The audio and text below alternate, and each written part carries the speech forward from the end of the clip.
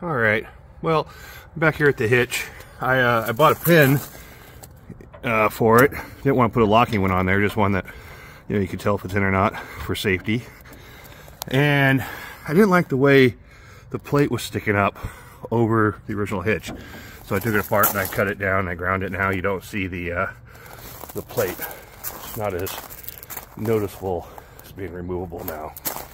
You know, attention to detail. I know the problem with it. Ain't got no gas. Ain't got no carburetor.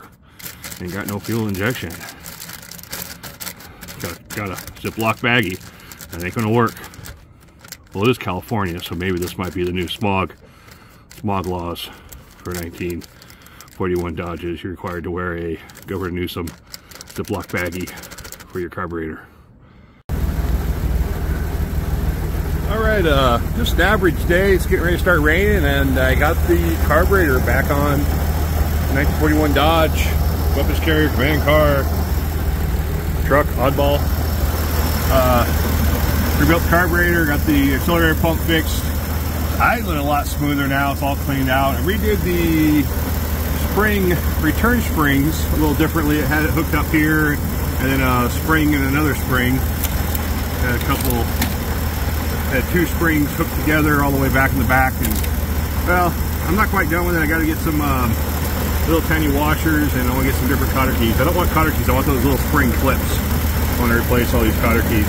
But if you look, I got a set of springs off of basically you see on a small block Chevy with a little tab coming off, so that when that rotates, that will always stay the same angle and keeps it away from the exhaust manifold and everything. It won't rub. So I just gotta replace this cotter key. I gotta find a little spring tab. But man, it's idling nice. Backed it up, drove around the backyard.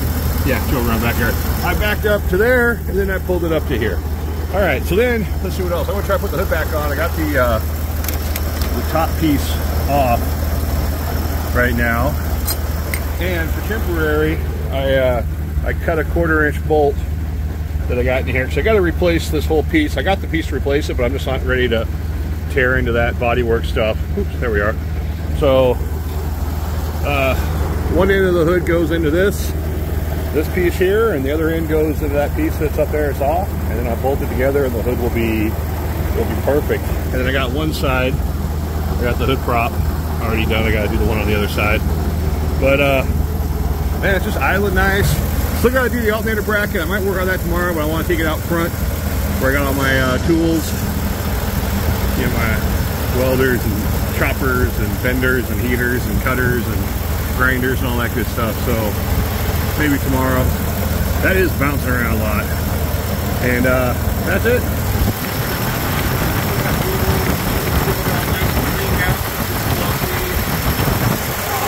Balance a quarter on top of that. I tell you what, sirree. All right, well, I'm getting a few big raindrops here. I want to cut out for the day and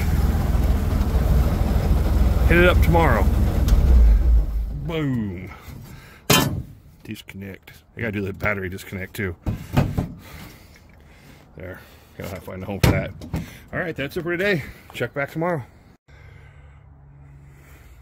All right, summing up the weekend. This is the 10th weekend working on the 41 Dodge command car oddball, which was a great day. Went to pull around my driveway to do some work on it, and wound up taking it for a drive around the neighborhood, which was pretty cool. So before I go in for the night, I can't see here, but I want to get my registration and insurance card out. Don't want to leave it in there, but all good things come to an end. When I was driving around, the alternator was hitting the fan, and when under load driving around, the alternator was bouncing around a lot. So I took it out, and somebody had made this bracket, which is cool and all. It works. And this was the bracket on the top side, very thin. So I made a new bracket for the top, and then I got to looking at the bottom of this, And I was working on another bracket here, and I got scrap steel and everything. I could come up with something better. And then I went online while I was having lunch, and for like 40 bucks, they make a bracket for the inline 6-cylinder Dodge motor that bolts right with the lower generator bracket that bolts right to the alternator. Perfect alignment and everything. So I'll still use this top bracket. If not, I got another Chevy, small block Chevy upper bracket somewhere over there. But yeah, I mean, this worked. It worked under pinch where I put this on, made it work. But it just bounced around too much. And then I noticed one of the coolant line or oil cooler lines is leaking. So that's another issue. But ooh, so dusty. Yeah, I had different mounts for this alternator on my 37, and I just can't find them because I know I got a whole bunch of parts that I bought and rebought for this. And that's the beauty about working on that, is I'm not doing that this time around. I'm ordering what I need. I'm waiting until it comes in. I put it on. If it doesn't fit, I return it.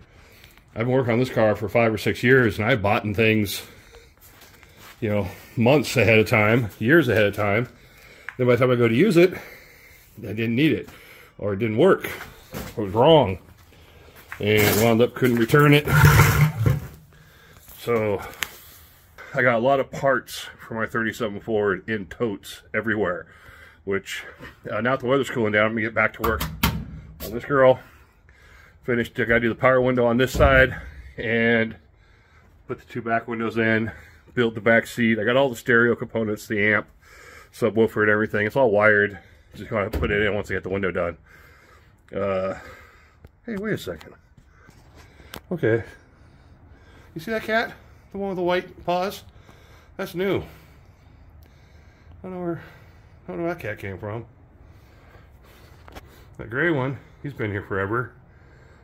There's another gray one there that's fairly new, but that guy's little. He's a new cat. All right. Always room for more varmint hunters around here. So, all right, wrapping up this weekend. Let's see what I get done. Carburetor rebuilt, installed, running great. What else did I do? Redid the hitch, cleaned the rear hitch up a little bit. Got a pin for it. Redid the linkage for the carburetor, the return springs. I still need to get a few little snap rings for that.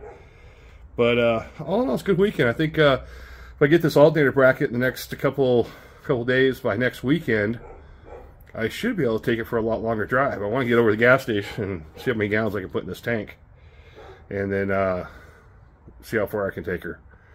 Throw a few tools in my toolbox and hit the road.